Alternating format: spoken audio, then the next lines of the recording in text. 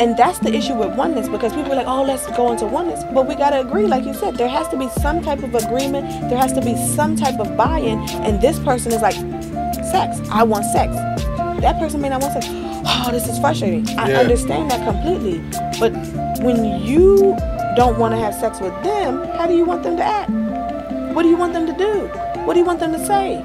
They're supposed to be, no, I want it so you can give it to me. That sounds rapey. But when you want it, it's now. Yeah. But when they want it, is it now? Yeah. So that's kind of what I mean. Like, are you really doing oneness in the sense of even the sameness? Is what I'm expecting of you the same of what I'm expecting of me? That's a good. Or is it rightness? That sex one is a great one you bring up. I'd like to get into that one a little bit more. I know for me personally, I already know that for the most part you're down when I'm down for sex, right?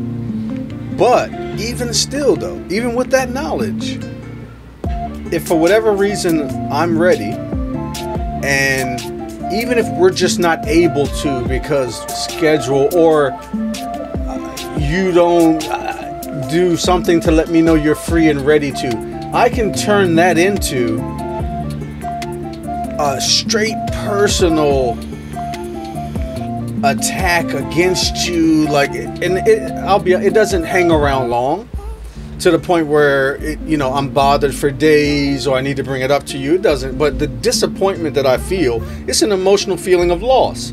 I wanted this thing, and the person who I kind of need to engage to make this happen didn't do the thing, and now there's a feeling of disappointment. Now, depending on how ready you are, the feeling of disappointment can vary.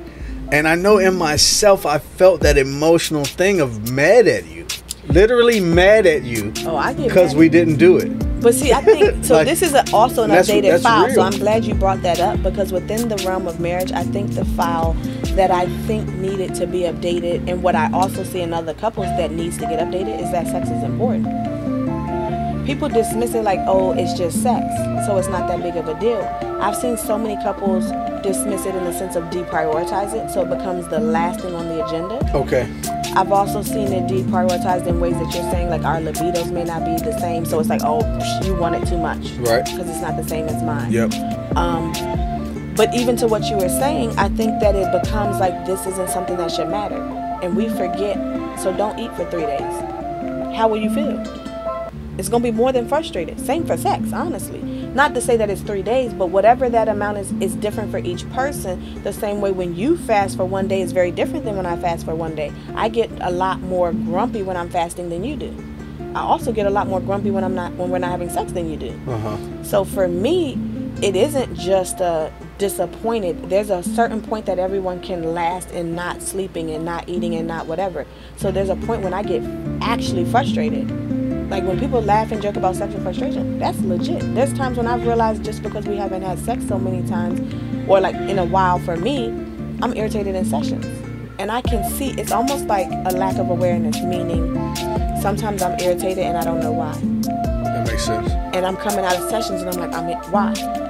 Oh, I haven't hit my J yet. Because literally that energy's on you, right? Yeah. Like it's like you haven't gotten off the energy. Well, there's been moments when I've had that and it's like, oh, I've hit the J, I've done this, I've done that. Oh, now we've had sex, I'm good again. It was sexual frustration on some level. You've been wanting that, not just connection, because people make it seem like it's just connection. Have you been horny? Like that's an actual physical discomfort. Men get blue balls. You don't think women experience a version of blue balls? That's interesting, yeah. And I like that you brought up eating, because there's an energy. Eating. It's like, oh, she a nasty bitch.